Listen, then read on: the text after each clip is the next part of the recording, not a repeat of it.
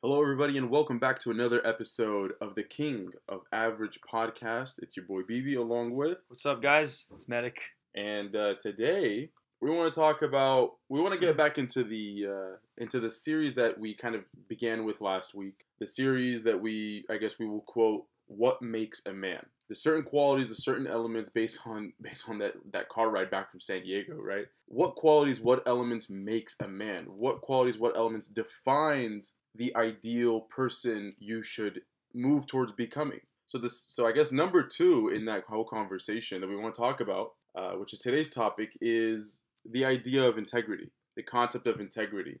Integrity is something, personally, I feel like is something that is lost in today's age. I'm not going to say 100% lost, because once again, you do find every once in a while you meet someone you shake hands with and you're like, this person, I can just tell this person has it in them. They have that it factor. They have something about them that just makes me trust them, makes me want to do business with them. Mm-hmm. It makes me want to introduce them to everybody else that I know, right? There are a lot of people still out there, but I feel like the majority of people who we know nowadays, they've lost this genuine element of honesty. What do you think? I feel like that's many reasons why people are so skeptical today, super cynical. It's not honestly just that's choice, but I don't think it's just because of experiences. Now, when people constantly lie to you, when people constantly let you down, you start forming your own opinion or your own view about life, about human beings. So the next person that you meet, you're not going to be as open. And the more closed off as you are to a person, the more cynical you are to a person, the more I feel like that holds you back from actually getting to peel the layers out to actually open up to someone. I'm one of those people. I'm very cynical when it comes down to people. I'm not very trusting, and I'm one of those guys that slowly opens up, and then eventually, you once I open up, yeah, I'm very comfortable, but it takes me a while and a couple tests, or in my own mind to open up to people. But I guess I want to start off with the actual definition of the word integrity. So it goes like, it's the quality of being honest and having strong moral principles. Honesty, honesty, honesty. That's something that's just about lost. When you look a person in their eyes and they like straight to your face, that's something different, man. And many times you know when they're lying, especially when you know the truth. The fact that they hit you up with a lie, it's almost childish. You cannot honor this person. Where's the honor? Where's the respect? Everyone's talking about how they want to be viewed, how they want to be respected, and how they're this and how they're that. Man, none of this is going to happen without integrity. If you constantly need to not to lie to people, if you constantly need to be disingenuous, you have absolutely no principles to yourself, then in that case, I don't want you in my life. And who will? That's facts. Actually, who will is a great. It brings it right back to what we started with, and what I want to bring it back to. Someone who does not have integrity, somebody who simply is just not an honest person, doesn't hold their morals well. Would you consider that person a man? Is that man worthy of bringing somebody else into their life, having a relationship, getting married? What if that person now has kids? Would you trust them as a mother, as a father, right? And obviously, those that at this point, this is like they're all rhetorical questions. We all know the answer to them. Integrity is heavily important, and one of the biggest ways that I like to see integrity, at least in my own mind, is asking myself the question, what is it that you do when nobody is watching, right? And it's funny because, going back to another sports reference, people always talk about, like, Kobe became Kobe not because of what he did in practice, but because of the practices that he did on his own without anybody being there, without anybody watching. He might have mentioned some of it, but a lot of it you simply don't know and you don't see, right? And he had integrity towards the game of basketball. One way I like to look at it, in a very, very personal example, is these remote jobs. The advent of remote jobs, post COVID. It's crazy because I was blessed with a job where I was able to have a full desk, full work setup at home in my room, literally 2 feet away from my bed. That's so tempting. Oh, it was horrible. It was horrible. And I've admitted it. I've admitted it before to you, and I think on the podcast as well, where it's like, yo, I was abusing company time. I had, for that job specifically, I started out really trying to. I really wanted to care for it. I really wanted to. And then came, the misery, and then came the laziness, whatever the case was, and I really did lose integrity for that job, and I'll admit that to anyone. But with everybody else who has remote jobs working from home, they know nobody's watching them. What are they actually doing? Are they focusing 100% of their 8 hours on their job? So that's a perfect example of it. It's mostly applied in the workplace, but it also could be applied in so many other fields. Now, I wanted to actually ask you a question because you said that you're the type of person where it's hard for you to build that trust. It's hard for you to see the good in people off the rip. And it takes time for you to, they have to prove themselves to you. As you know, I'm the exact opposite. I'm the type of person who's too trusting off the rip. How much do you think our decisions to be the way we are is based off of us projecting insecurities or us just completely being off of experience in life? So, because I'm kind of challenging you here. Mm-hmm.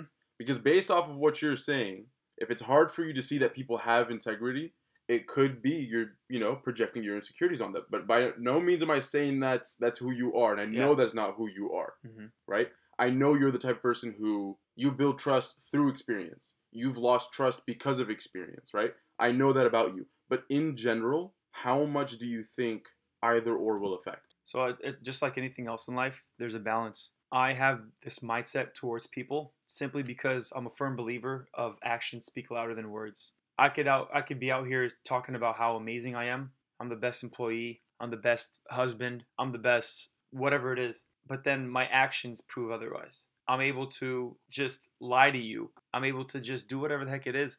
I feel like when it comes down to it, at the end of the day, there needs to be a fine line. If you're overly cynical, then no one, either you're gonna be alone. Where if you're too naive, then a lot of people will be around you, but you're gonna attract a lot of the wrong people, and you're gonna be run over a lot.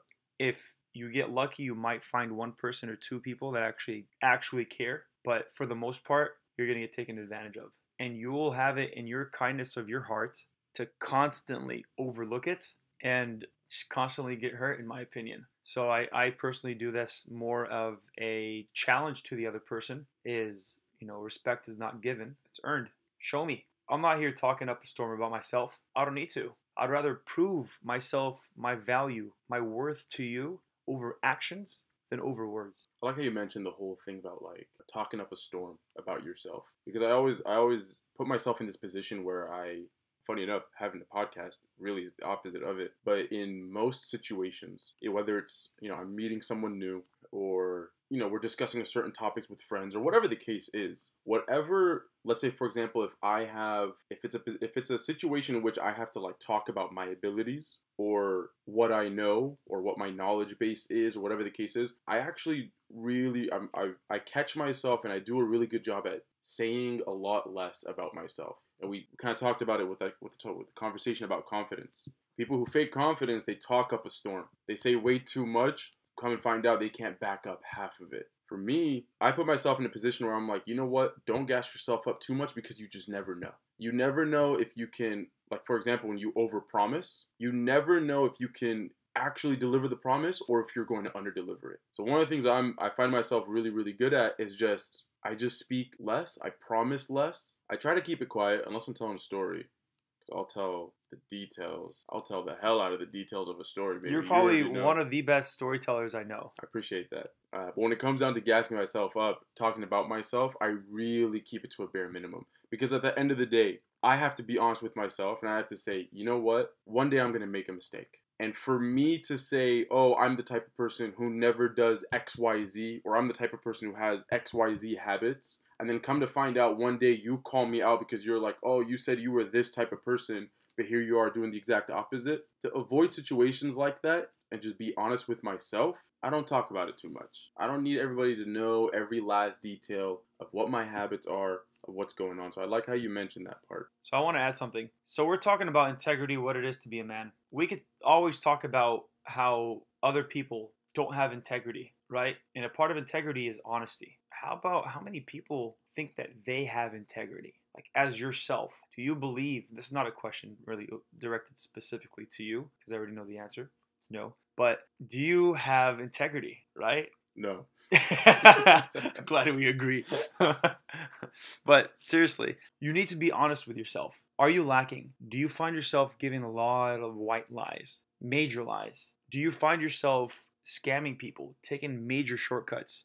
If you do, don't be a victim about it. Accept it. If someone sheds light on whatever it is that you're doing wrong, depending on the approach, because this is almost going to turn into something else, but basic communication is so freaking important, because say if you mess up in whatever it is, my approach of how I bring that to attention or to light is honestly going to be whether you hate me or you respect me. If I come up to you with a whole bunch of aggression and start yelling off the bat, then you're going to be like, screw this guy, I don't want to listen to him. This guy's tripping. But if I come at a different approach, peaceful approach, and you can automatically tell based on my demeanor, the way I speak, my body language, that I actually, care, then it's up to you at the end of the day to be like, you know what, that person's right, instead of that person's out to get me. There's a huge difference. Now, there are going to be people that are out to get you, not in a paranoid sense, but people that just don't like you.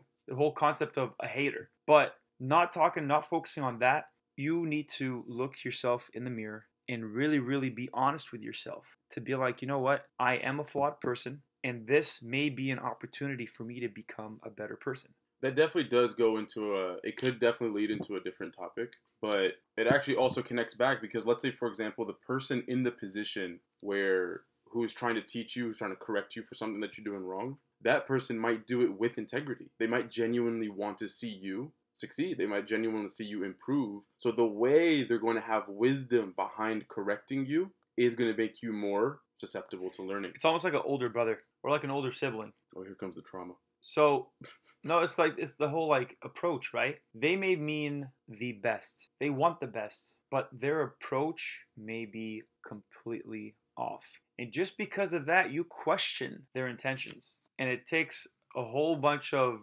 just knowing a person to finally realize hey, look, this person probably wasn't saying the best. He probably wasn't, or she probably wasn't wording it in the best manner, but I get where they're coming from. Yeah. Tough love. So going back to the idea of what do you do when nobody is watching? Do you fulfill your, if you're working some job, do you just fulfill your duties, or do you go above and beyond? Do you just do what is asked of you, or do you find opportunities to do more only because you know there's more to be done within the time you're getting paid? And especially in a job situation, but even outside of a job situation, for me, integrity revolves heavily around intention. And most of us, I'd like to say, it's very natural for people to have good intentions. Actually, they even say when children are born, they're not born evil. Human beings are born, and typically they are born with good in mind rather than evil, right? But when it comes down to displaying your intentions, that becomes a situation that's very, very common nowadays, especially with, from Facebook to Instagram to whatever, people really, they want to have this public display of their intentions to show that they are doing good, almost as if to prove that they are good people, which is fantastic, right? It's motivating to others, inspires others to also do good. Are you referencing a Mr. Beast kind of thing of giving out charity and making videos and stuff, clearing blindness but putting it up on a YouTube video? And yes and no. Okay. Because I actually really respect his approach. No, yeah, because Mr. Beast, no, he's actually insane. I feel like he does it in a way that genuinely, even though it's for the content, I feel like genuinely he does it the fact that when you see when you hear interviews about him and stuff like that, he always talks about whatever money he makes from his YouTube videos at the end of production of another video, he's usually back to broke. Yeah. Right? So I mean, it kind of when he says stuff like that, but once again, that's displaying him saying that could also kind of in a sense push a certain intention forward, right? But whatever the case is, right? We're not going to compound that idea. But Mr. Beast is different. I'm talking the random dude on Facebook who's just oh, I just bought a bunch of pizzas for the homeless. It's you know what? Good on you. That's fantastic. Did you have to film it, right? Did you have to put people on camera who are less fortunate, who are struggling? Did you have to show their situation, right? Couldn't you just have gotten the pizza, fed a bunch of random homeless people, and then just called it a day, went home and slept on it? There's a certain hadith that talks specifically about sadaqah, about charity, about giving. And it says, and I'm completely paraphrasing here. I should have brought it up. I just thought about it. Should we take a break and read it? I'm down. So while you're looking for it, Yeah. that reminds me of something that I heard recently. So you obviously heard about those huge earthquakes that happened over in Turkey and Syria. Mm-hmm. There was one time there was like an influencer, right? There was an influencer that went over there and shot a whole bunch of videos of handing out food and, you know what I'm saying, to like orphans and all this stuff, right? To all the victims that were affected by the earthquake. And this was in Syria specifically. So he was interviewing one of the victims, which is like a little kid. And the little kid had like a little lavalier on them, like a little mic. The little kid was walking away after the interview, and it was really interesting. They forgot the mic on the little kid, right? Because the little kid just kind of like walked away after the interview. The little kid was disappointed. He went back to his friends. He's like, these guys are filming all of the ish that's going on in our life just for views. Yeah. And they caught that on their sound bit.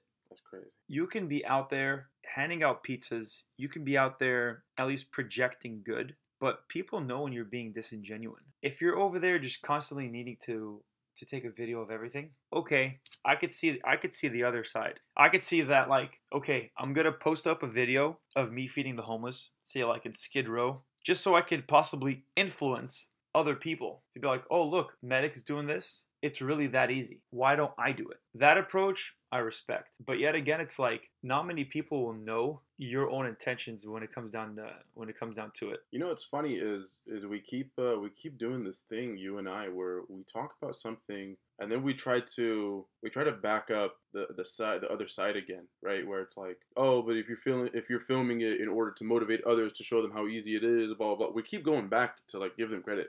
But it's funny enough because you literally just gave an example of how the person on the receiving end was genuinely they were genuinely not happy with it. They genuinely saw, yo, there's no integrity with this. They're purposely doing this for something of like an ulterior motive. Yep. And you know what's funny is when you were bringing up the story, I actually thought you were going to bring up a different story, but it actually shows the contrast. It shows it shows the true definition of having integrity in a situation like that, where wasn't there a guy who went to the Turkish embassy and anonymously donated like 10 million or something, right? Completely anonymous. He said, they don't need to know my name. They don't need to see my face. Boom. Here it is. And I'm out. Who he is, maybe they found out. I don't know. But the saying that I was trying to refer to was, this is just off of the Zakat website. It says, giving charity in secret, the Prophet ﷺ said that one of the 7 groups of people that will be granted shade on the Day of Judgment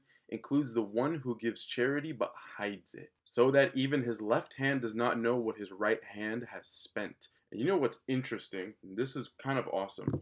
When I was trying to find this quote, believe it or not, a very, very similar quote is actually in the Bible. So I'm going to give credit where credit is due, right? Because at the end of the day, all the prophets preach the same faith. Cool? Cool. But it's the idea that you give in such secrecy that literally the other hand, sitting on the other side of your body, literally has no idea. You don't tell anybody about it. You don't gas yourself up about it. Absolutely no, but absolutely nothing. That is one of the true signs of having integrity. Just completely concealing your good intentions. Even in a situation like the workplace, right? And you know, maybe it's a little bit different for something like the workplace, where you're like, hey, I want to raise, and they ask you why. Oh, well, because these are what my duties were, but this is what I did to go above and beyond, right? That might be a situation, but it's definitely not a situation where, let's say, for example, you know, the regular day in and day out goes around, but you want to tell every one of your coworkers, oh, I didn't even take a break today. I didn't even take lunch today.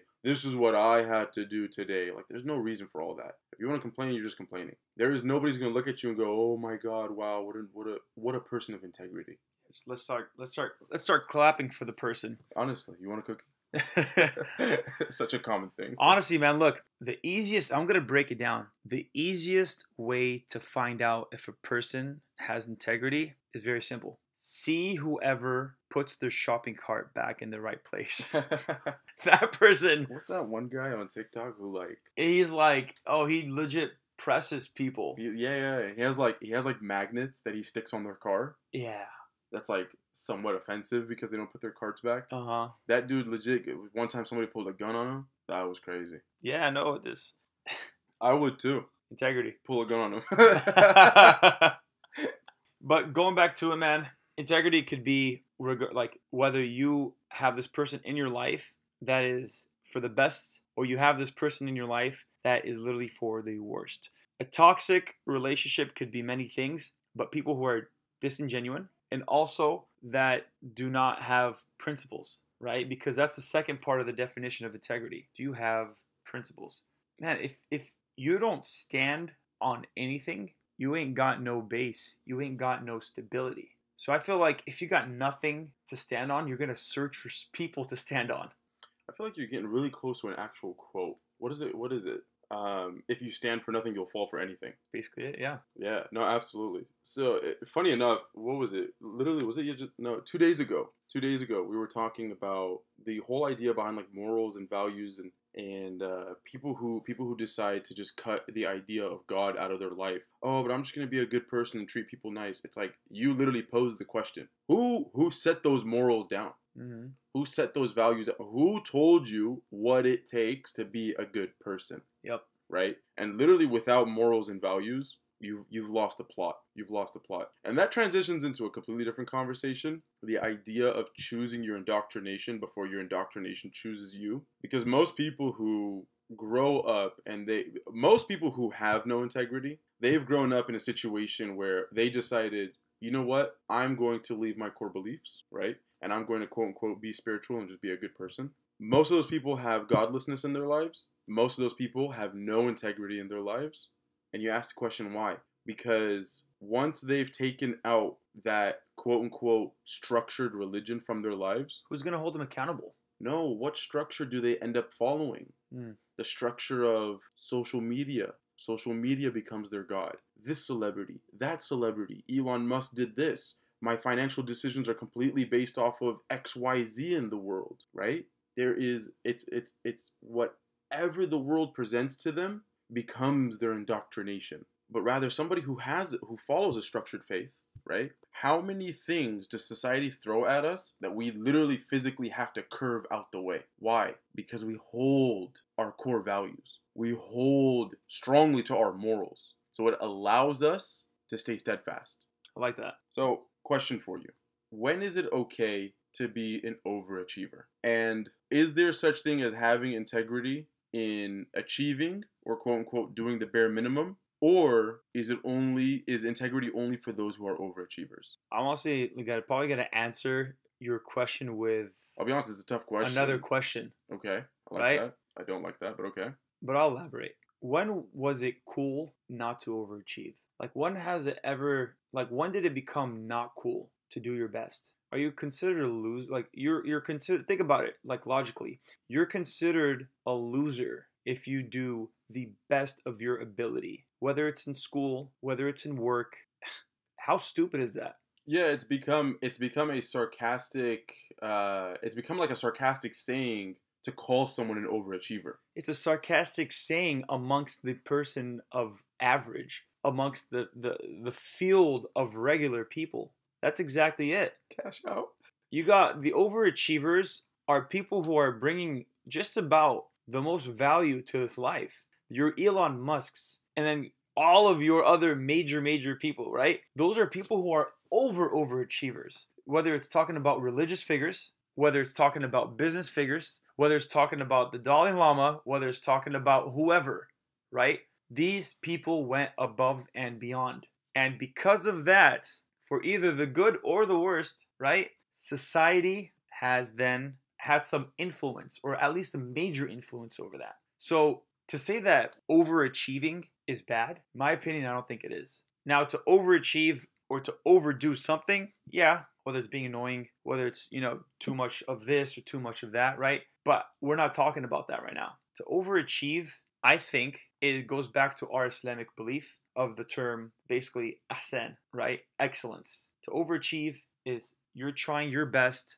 to pursue excellence. Hope that answers your question, bud. Excellence is definitely a part of integrity. I feel like definitely the biggest connection for this whole conversation really is the idea of having integrity also entails going above and beyond whatever it is you're committing to. How can you perfect something? But I guess I'll reword my question because the question was a little bit like, even as I was asking, I was like, all right, something's not right with this question. But I guess if I were to rephrase my question, could someone still have integrity by just achieving rather than overachieving? Rather than overachieving, could you still have integrity by just doing the bare minimum? And I guess that's a question that's kind of like, there could be a little bit of back and forth, a little bit of debate on that. But what do you think? As long as the person is doing their duties, they're holding up their end of the bargain. If that's the case, that's the bare minimum. In my opinion, that's my definition of bare minimum, is that you have certain tasks that you're assigned and you achieve them. As long as you do them, that is, in my opinion, the bare minimum. In that case, you're not really cheating anyone. Yeah. I would agree. Yeah. I would agree. I feel like definitely to a degree, if you were just doing your job, doing what you are told, I feel like that could be, I feel like as long as you're consistent with it, right? Really, an example that I keep thinking of is the idea of like the 5 daily prayers. You can overachieve, right? The Prophet ﷺ, it was recorded he used to pray up to 50 units, 50 rak'ahs a day, right?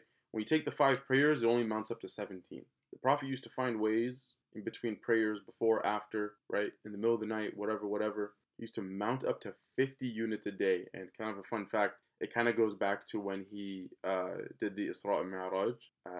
And when Allah prescribed prayer to his ummah, he started with 50 and then eventually went down to 5. Yeah.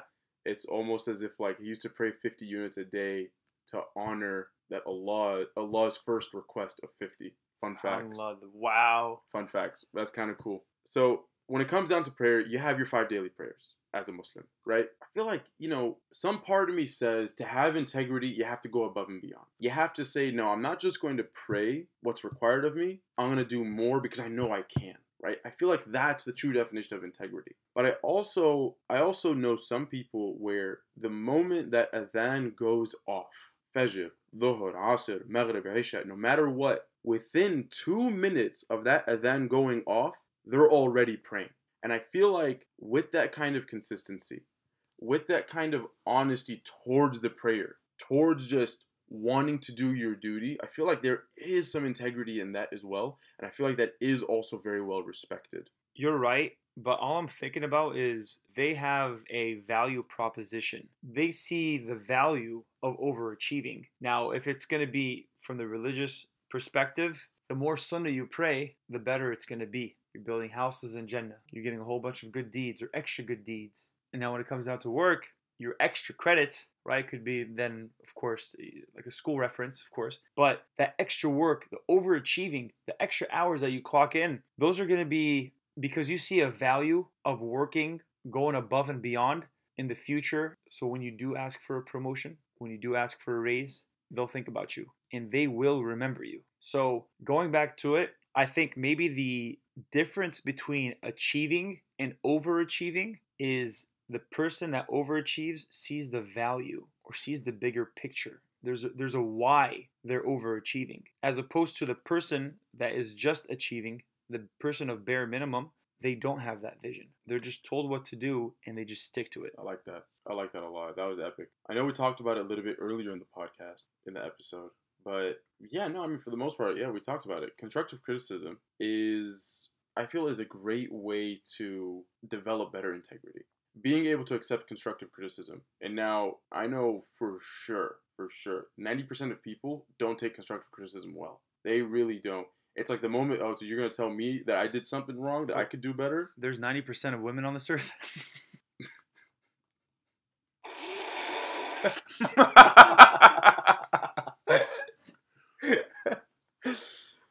It's hilarious. I feel like most people, they don't react well to constructive criticism. I personally use it as a great interviewing tool for like a future, like a potential employer. I'm always like, yeah, dude, I take constructive criticism so well. And they're like, oh my God, wow, so honorable of you. But I really do though. All jokes aside, constructive criticism is an excellent way to develop good integrity because once again, it kind of goes back to the, one of the basic concepts that we talked about. Shattering your ego in order that you can find opportunities to learn. Trusting that, you know what, if this person's correcting me, chances are I might have done something wrong.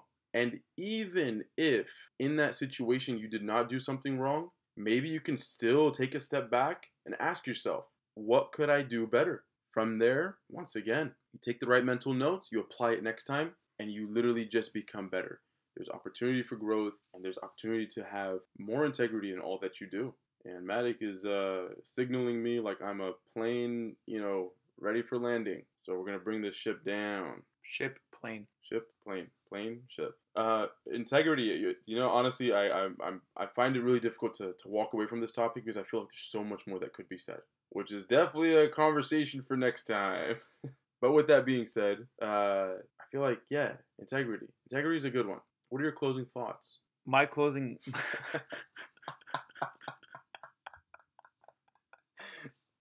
I gotta do laundry too, bro. This has got clothing on his mind.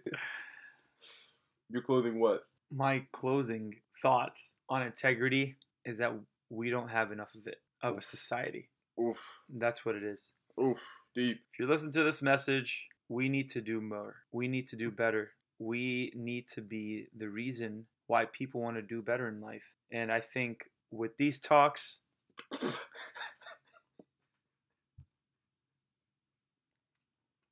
Go ahead, just let it out, buddy. I did really well, and then I imagined you saying it again. We need to do more. I just lost it. All right. We as a society need to start taking this podcast more serious. We need to do better. That's what it is. That's the challenge to everyone. Do better, because we really do need to love each other. We really do need to rely on ourselves, or on each other, I should say. Society, humans as a whole, we work best in groups all throughout history. Nowadays, I feel like it's us against each other. And that's not the best thing. America was great based on based on everyone coming together as a collective towards one goal and doing their best at it. And doing their best. We're number one. Remember they used to always chant that? They don't chant that anymore. So we definitely need more of it. It is for the best. It is for the betterment of society. It is for the best of mental health. I mean, it's just going to be a positive snowball effect. That definitely is a great way to finish it off. I think the best question you can ask yourself, whatever it is you're getting into, every step along the way of every single day, if you ask yourself, how can I be better? How can I do this specific thing better? Then like you said, it will have an effect overall on ourselves as individuals, on ourselves as a community, because then we can expect the best from each other. And when we expect the best from each other, we can better rely on each other and we can grow together. And with that being said, I want Matic to close out. That being said, that concludes episode number 10 of the King of Average. Thank you so much for tuning in, guys. Till next time, this is your host, Melik and BB. And we're signing out, guys. Peace. Peace.